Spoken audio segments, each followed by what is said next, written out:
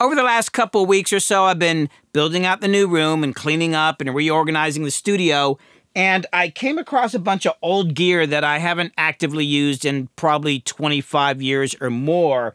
And in fact, the last time I had this stuff hooked up and even turned on was probably 20 years ago when I hooked them up to compare to my reverb plugins that I was using back then, because those things sounded so terrible. I just wanted to confirm what I was hearing. So I hooked up my MIDI Verb and the Rev 7, and yes, they sounded way better than the reverb plugins I was using back then. Since I had them in the rack again, I hooked them up and compared them to the reverb plugins that I'm using now. Check it out. The Rev 7 had reverbs and delay effects and some modulation effects in it.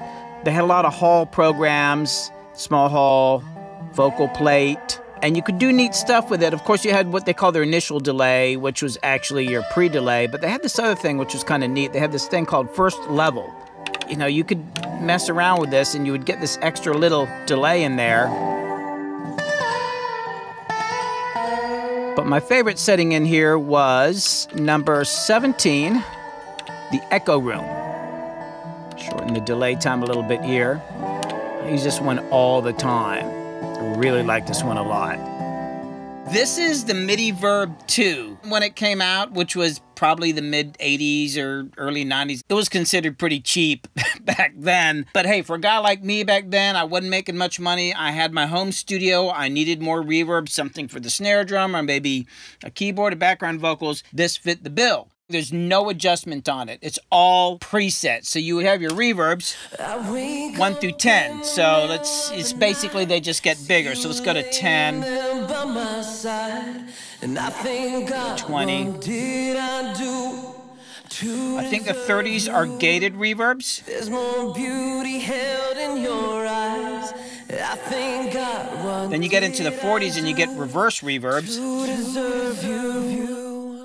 And then when you get into the 50s and 60s, you get some flanging. I think the 60s were chorusing. Yeah, so the 60s are chorusing, and I'm, listening to it now, it's like there's a nice spread on some of that stuff. Nice stereo. But anyway, let's go back to some kind of longer reverbs and do a comparison here. Oh, and I should add that this song is called I Will. It's a song I did with my friend Zach Hooper. Zach used to be the lead singer of a band called Cloud 10 back in the day. Yeah, I want you every day and every night. The candlelight dinners and the pillow fights. Yeah, there's nothing I'd ever choose over you. Verb 7. 'Cause I felt the freedom of the open road. I gave it all up. You're the one I chose. MIDI Verb 2. And my heart is bound to you. 'Cause yours is so true. Solo it up. Oh, baby, I will. Multi-verb. Always love you, and I will. Vintage verb. Always love you. They say you don't know what the future may hold, but I do know. I will always love you.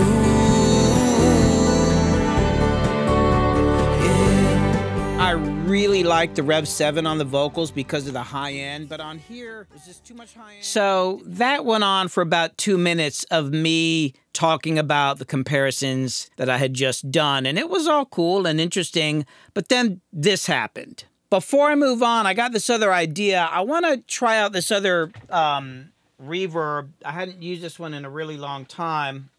So this is my Alesis Wedge. I got this in the late 90s and did a lot of records with this. I actually did a lot of my first Little John stuff using this on vocals.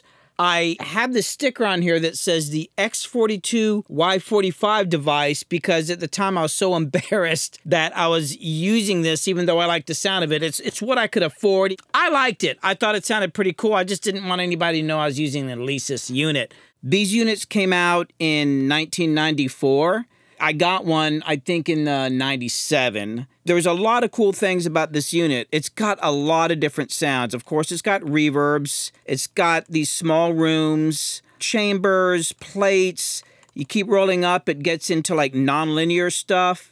It's got some flange and chorus. Once you start really getting into it, it starts combining different types of reverbs together or delays in reverbs and things like that. Being that it was kind of a less expensive reverb, the tail of the reverb wasn't really super smooth. It always just kind of sounded a little grainy and cut off, but I liked that because it would just kind of get out of the way. Another thing that was really cool about this reverb is that it had this audition button right here, so that if you just wanted to try out reverbs,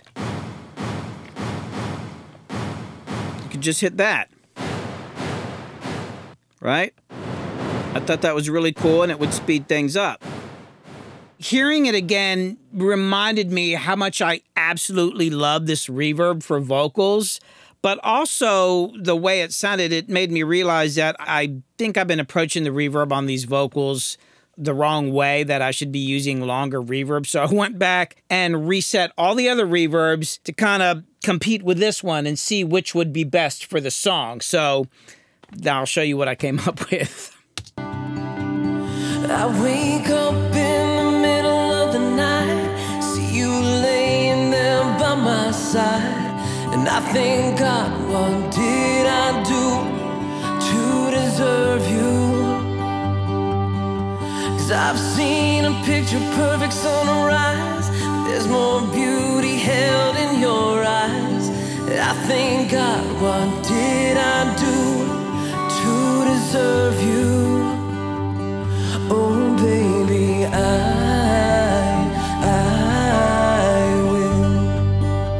will always love you, and I will always love you. They say you don't know what the future may hold, but I do know I will always love you. Seems to me like I'm still leaning towards the Alesis wedge. It's kind of hard to say, you know, technically exactly the reason why. It just sounds like he's in a room, like some sort of kind of room or a space. I can almost see it in my head, and there's something about the way the pre-delay is throwing it off. It's almost like the sound is kind of behind me a little bit. I do like this EOS reverb a lot. I think it's awesome. It's going to be a contender. The Valhalla Vintage Verb is really cool, not necessarily exciting or that interesting. The Rev 7 obviously has a ton of high end in it, and it's cool on some things, but for lead vocals where you've got a lot of S's and T's, you really hear that, and it's also doing this thing that could be cool in some situations, but I didn't like it here, where you hear things from the left and then from the right, almost like the person's moving around the room a little bit, which is kind of cool, but I found a little distracting. And the MIDI Verb 2, it's all right. I just can't get much control out of it because you just got these presets here. So it's going to be a toss-up between the Wedge and the EOS plugin. For comparing reverbs on the snare drum, I'm only going to be comparing against one plugin, and that's my Altiverb plugin. I've got a setting on there that I use all the time, and I think it's perfect. Unfortunately, I'm not going to show it to you because it's something that I've developed over time, and it's kind of a secret, so there's some things I do got to keep secret. But I will be comparing it to 3 of my outboard reverbs. Let me show you what I did with those. On the MIDI Verb, there weren't a whole lot of choices. I ended up going with preset 16, which is one of their shorter reverbs. On the Rev 7, I ended up going with this room sound. It's like a room reverb for snare drum. I did shorten the time just a little bit here. And then because it's so bright, I brought down the high dampener just a little bit. And then over here, on my Alesis Wedge, I ended up going with number 11, which is their cedar room, which sounded really, really great. The only real change I did to it was I shortened the reverb time a little bit, and I also brought down the high dampener just a touch. Here's the drums dry. Here it is with the Altiverb. Rev 7. The Wedge. Reverb.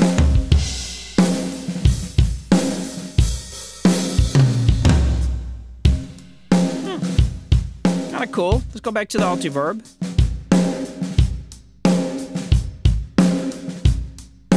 Wedge.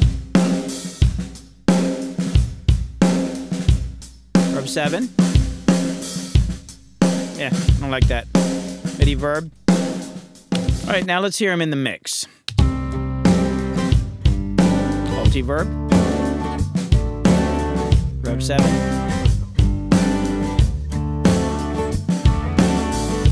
Wedge. MIDI verb.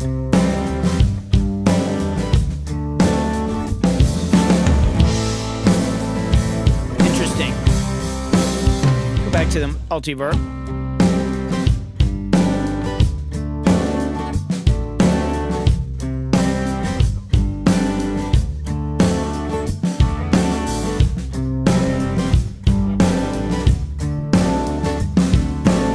Okay, so that is kind of interesting. Like when I'm soloing up the drums, I really like the multi-verb, and I like the wedge. MIDI verb 2's kind of boring.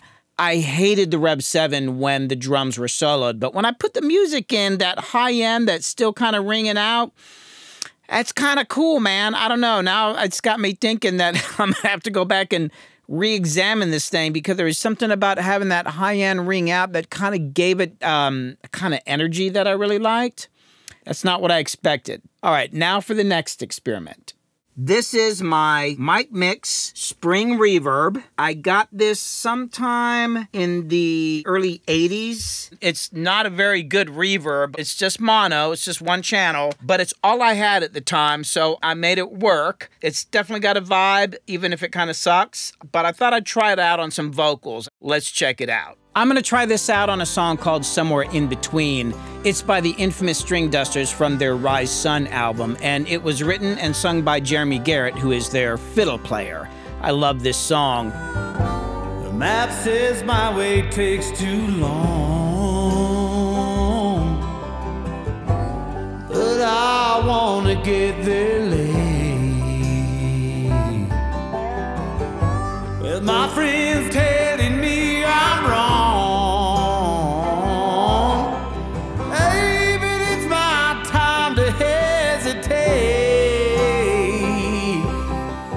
Originally, when I mixed the album, I had used a vintage verb. I put a little EQ on it, and there is a bit of compression. I'm just going to go ahead and leave it on there because I really like that sound. I'll try it with the vocal solo first. Here is what I had with the vintage verb. There's something strange about this place. Just when you think you've seen it all. Spring reverb. Hey, someone's taking up your space, and someone's breaking down your walls. Pretty cool. Let's hear it in the mix. Let's start with the vintage verb again. There's something strange about this place. Just when you think you've seen it all. Spring reverb. Hey, someone's taking up your space, and someone's breaking down your walls. Well, if you're lost, that's pretty cool. I like the spring reverb, actually. It's kind of interesting. It seems a little thicker further along in the reverb time. My main issue with it right now is that it's just in mono. So it's just kind of up the middle. I'm not really big into mono reverb. So what I did was I recorded it twice, and I ended up putting a little bit of delay on one of the sides. I've got 11 milliseconds of delay. That's it. It was like amazingly almost like the other one. It didn't really sound that in stereo, so I went ahead and delayed it. Next time, turn the ringer off. Here we go.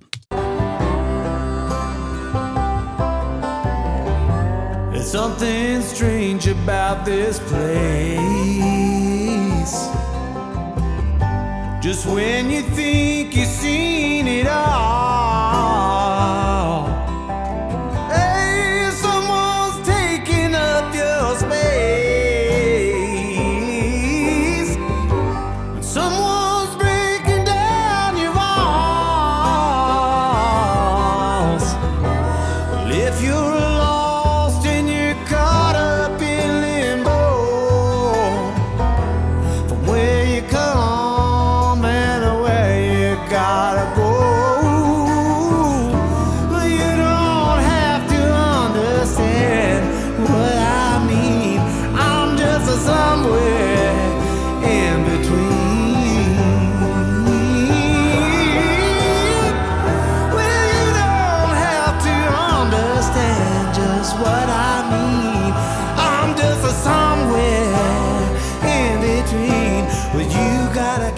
Amazing. I just get caught up in this song, but that was an interesting comparison.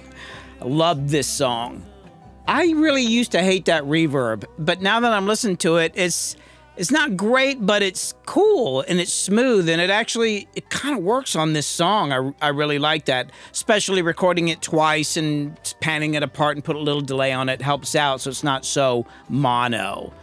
I dig that. That's been a surprise. Well, I hope you enjoyed that. Remember to subscribe because I found some other gear that I'm going to put in a video. I hope you have a good day, and remember, be unique.